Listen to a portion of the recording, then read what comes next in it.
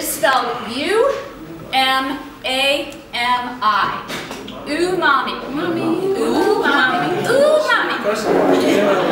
And it's a Japanese word, and it means savory, or brothy, or meaty. So now we're going to taste something that has a lot of umami in it that you eat probably regularly, and you're going to understand the difference between a food that has very little umami and one that has more.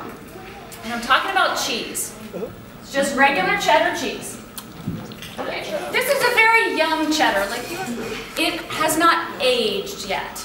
And what happens when food is aged, like a nice aged steak, or a piece of aged cheese, or any type of thing that is aged, it develops more umami. And so that taste, that brothy, meaty taste, gets stronger. So now I want you to taste an aged cheddar cheese. I get it. Like,